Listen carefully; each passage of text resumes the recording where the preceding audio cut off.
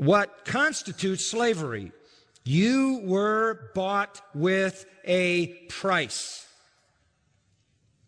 There is no more defining expression in terms of what it means to be a slave. It means to be owned. It means to be owned. Do you remember these words? Matthew 25:21. Well done, good and faithful. That's what you have read all your life. That is not the word for servant. That is not any of the 6 words for servant. That is doulos. Well done, good and faithful slave. When you give somebody the gospel, you are saying to them, I would like to invite you to become a slave of Jesus Christ. I would like to invite you to give up your independence. Give up your freedom. Submit yourself to an alien will. Abandon all your rights. Be owned by, controlled by the Lord. That's really the gospel. We're asking people to become slaves. I don't hear a lot of that slave talk today, do you? A kind of service which is not a matter of choice for the one who renders it. A kind of service which he has to perform whether he likes it or not. It describes one subject totally to an alien will, the will of the owner, and in total and utter dependence on that owner. That's what the word means. It is the word for slave. If you think that's a hard word for us to swallow, imagine how hard it was for those living in the midst of slavery to swallow that. How can Jesus and the apostles of the New Testament talk to people living in the midst of a slave-dominated society, 10 to 12 million slaves at that very time, about the fact that being a Christian was being a slave to Jesus Christ? There wouldn't be any distant, foggy idea of what that meant. They would know exactly what that meant, precisely what it meant. Let me tell you about slaves in the Greek-Roman world. They had no freedom. They had no rights.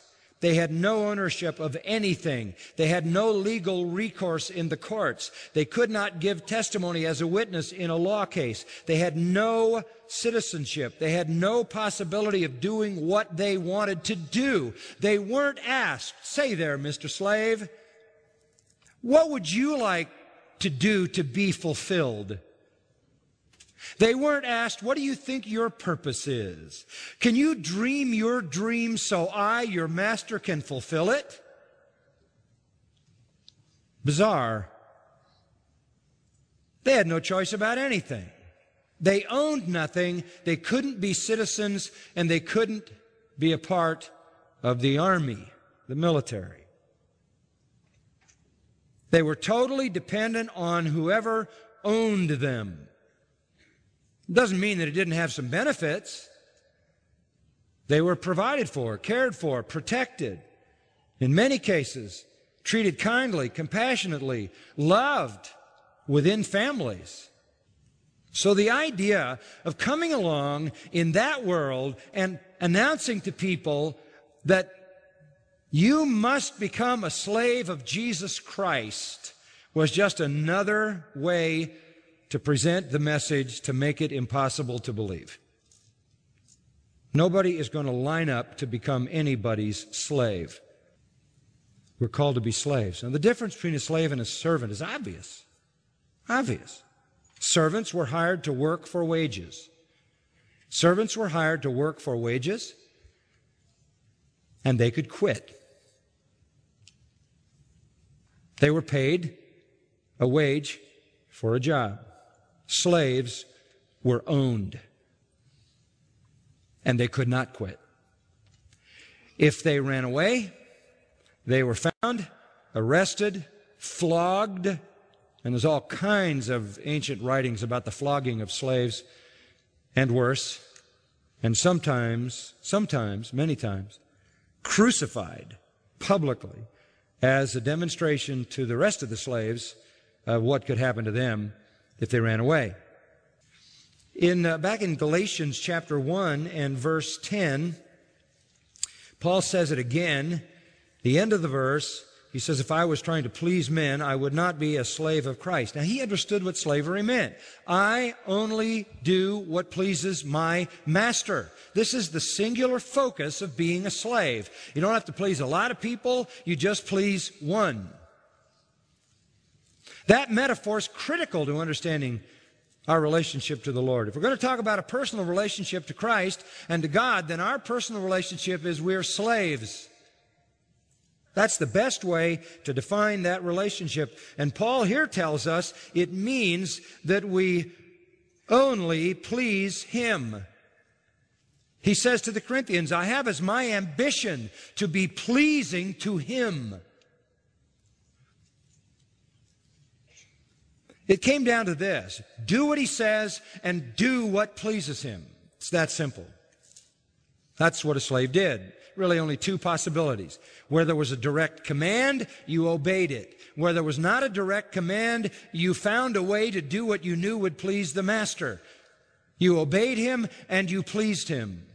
He says these familiar words, come now, you who say today or tomorrow we'll go in to such a city and spend a year there, engage in business, make a profit. Yet you do not know what your life will be like tomorrow. You're just a vapor that appears for a little while and vanishes away. Instead, you ought to say, if the Lord wills, we shall live and do this or that. That's slave talk. That's what it means to be subject to an alien will. They were slaves in the past. They'll be slaves in the future, slaves in heaven. We're His slaves now who are being taught by the book of Revelation that these things will come to pass. We will never stop being slaves. Never. A servant could be hired and quit. A slave was owned. That means exclusive ownership because he was bought with a price. Does that sound like New Testament talk? 2, complete and constant availability and obedience. Complete and constant availability and obedience. 3, subject to one alien will. No man can be a slave to two masters, right? Impossible. You could have two employers. You could have a day job and a night job. But you can't have two masters who have total control over you because they both own you. And everybody knew that. That's why that statement is self-evident. No man can be a slave to two masters. So, exclusive ownership by one master, complete, constant availability and obedience to that one master, and simple in the sense that it's singular. Let's call it singular devotion to that one master. That's New Testament talk too, isn't it? Love the Lord your God with what? All your heart, soul, mind, and strength. Have no other gods. Do all that you do to please Him, to honor Christ.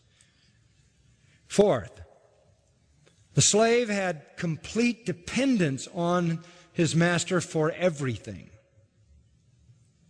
For everything. Absolutely everything.